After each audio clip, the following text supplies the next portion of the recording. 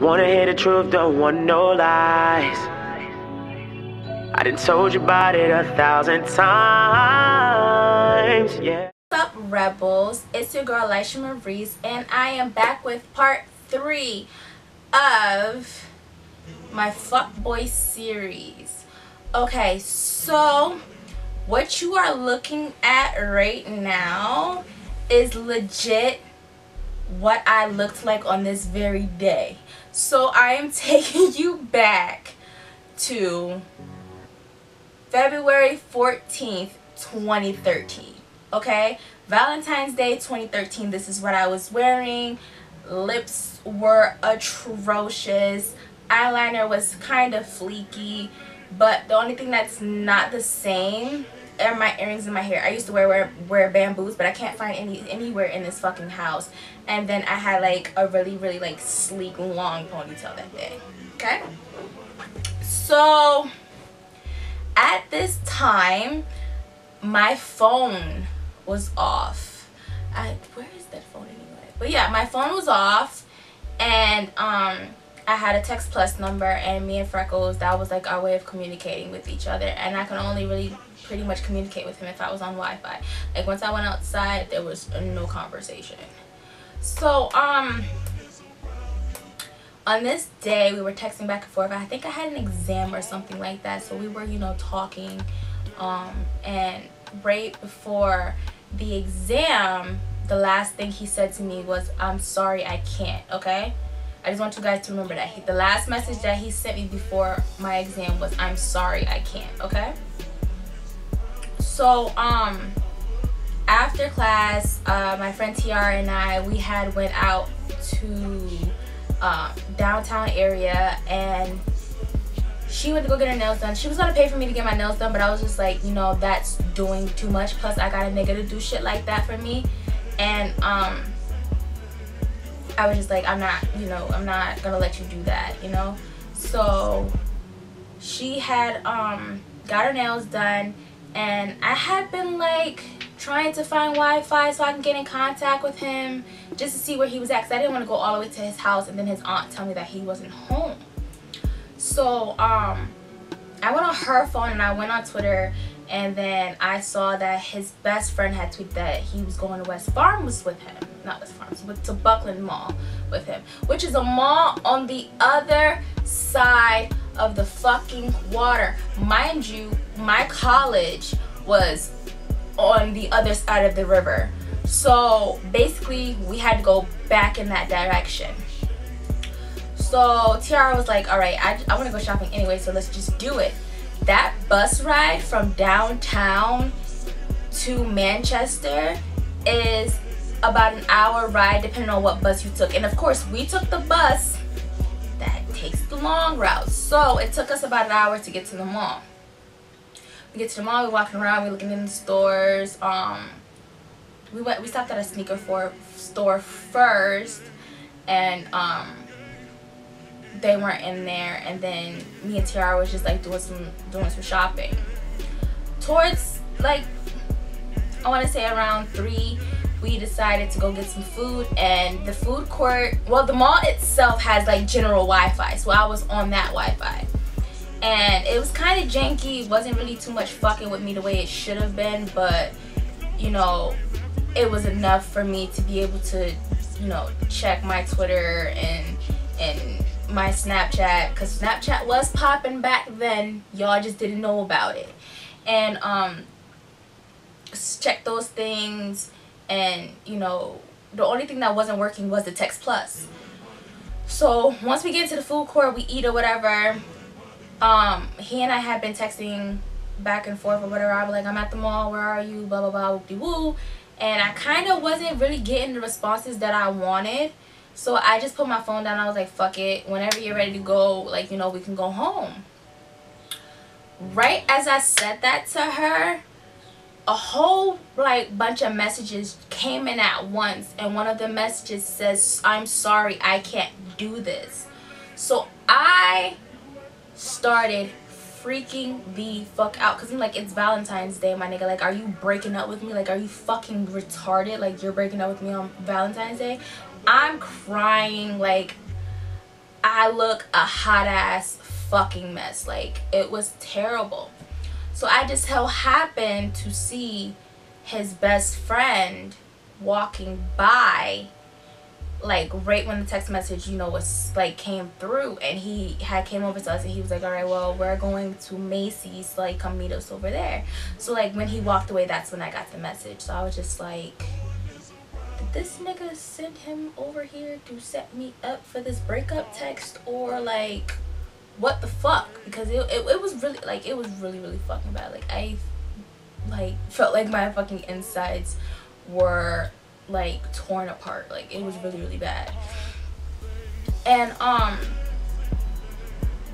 so he was walking in front of us, and then I just so happened to look over the banister, and over the banister I saw him, a girl, and his cousin that he lived with. Then they were all standing there talking.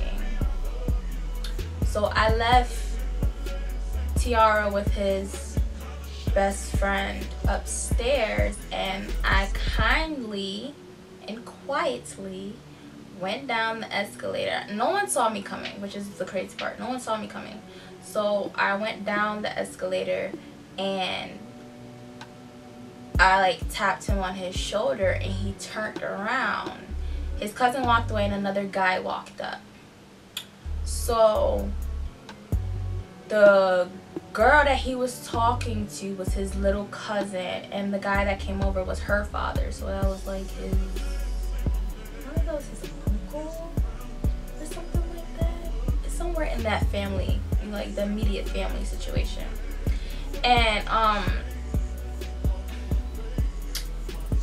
he introduced me. He was like, oh, this is my girlfriend, blah blah blah blah, this, that, and the third. And I'm looking at him like, so we just gonna act like you didn't just send me a text message that was just like, I can't do this? Like, hello, like what the fuck? And I'm just like, hi, you know, faking the funk, you know, pretending like I wasn't just fucking crying my fucking eyes out, like legit just trying to fake it till I make it, pretty much. And I noticed that he had a bag in his hand. Bag was from like Hallmark or some shit like that. And I guess they had went to the mall so that they could like shop around and he could get my gift. Who fucking knows? Niggas are niggas. And at this point I was just ready to go home. So we all get on the bus. He's still holding the bag. I don't know what's in the bag, but I know he's still holding the bag. His cousin is trying to finesse Tiara, and at that point she was over him. They had been stopped talking. There was really like no reason for them to like converse at all. So his best friend was trying to like, you know, be jokey haha kiki with, you know, Tiara to just make her feel more comfortable, because she really did not want to be around his cousin. And he I saw his cousin get irritated. I don't know what the fuck that was about, but he got like really fucking irritated. And I was just like, we already know about you, so I don't know what you're getting upset over her for. And then once we get downtown, she goes and she catches her bus. I get on the bus with the boys. So now we're back in the hood, and we get off at his house, because the bus stop was like I told y'all the last story, the bus stop was at the corner where his house was. We get off there, but we proceed to walk down to the plaza where I met him. Why we went down there, no one knows. No one got any food, nothing. We were just walking up and down the street for no reason. And I was confused. I was like, nigga, when the fuck are we going in the house? So his cousin and his best friend, they went to like a corner store or something. Then we went back up the street and went in the house. I'm sitting on the couch. I spoke to his aunt or whatever, and he threw the fucking bag at me. Like, he walked in his room. At this point he had a room, y'all. He threw the bag at me, and I go in the bag, and it's two things in the bag. One of the things I no longer have, but the main thing, now the biggest thing in the bag, I still have. So I pulled this out of the bag, and I wonder if it still works. Hey, put me down. Wait. Hey, put me down. And it's supposed to like sing or some shit like that. This shit is really fucking corny. But in all reality, I asked for a Build-A-Bear. So, Dummy wasn't smart enough to take the fucking price tag off of this. And he got this for $14.95. Isn't that great? So, Build-A-Bears are like what, $15 if you get them unstuffed. You could have just got me an unstuffed bear and I would have been straight, you know. He got me the monkey and a chain, like the top of it was like a heart, and then it was like a key at the end, and then the box it said, oh, you got a key in my heart, blah blah blah. I'll probably insert a picture of what the necklace looked like. And I take it out, and you know, 18 years old and fucking stupid. Take it out and he puts it on me or whatever, and he was just acting really fucking weird. Like, I couldn't understand why his behavior had like started changing. Like, dude was acting mad weird for like maybe about a month and a half now, and I was just like, whatever, like, I'm good, I'm happy, like, you know, I'm fine. I had left around like 6 that day or so, like, and I just went home, you know, we texted back and forth, but like it was really dry, and I'm just like, I mean, probably at the time I really didn't think nothing of it. I was just like, oh, maybe he's busy, but it was just like, my nigga, I chased you around Harford County, like, you know, you could at least, like, you know, be in the moment or whatever, or, you know, be, yeah, in the moment, like, in this conversation, like. But now, like, back then, I was so stupid and I was so happy that I was just like, whatever, maybe, like, you know, he went to go play basketball or something, maybe he went to sleep, who knows, like. But yeah, like I said, I kind of like, I really did freak myself out that day, and it was really bad, and I really thought that nigga had broke up with me on Valentine's Day on some like shiesty shit. So I don't have to buy you nothing, because that's what niggas do. Niggas will leave you when, you know, it's time to spend that coin, and that's not really the case.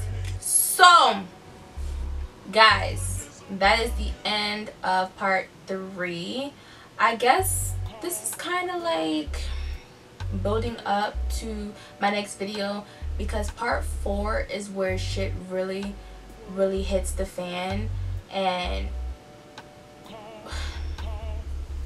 it's just, it's gonna be really hard for me to tell, because that was something that I went through kind of by myself. I didn't really have anybody with me in that video.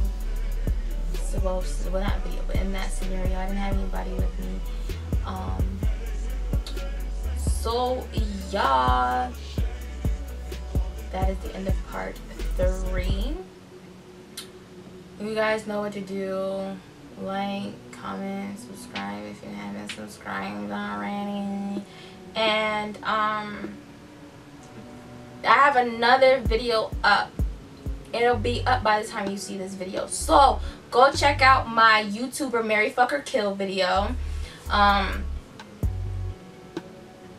probably killed some of your favorite YouTubers, probably married them, probably fucked a couple, you never know. But guys, go check out that fucking video. I'm so excited to actually film that video at this very fucking moment. So guys, please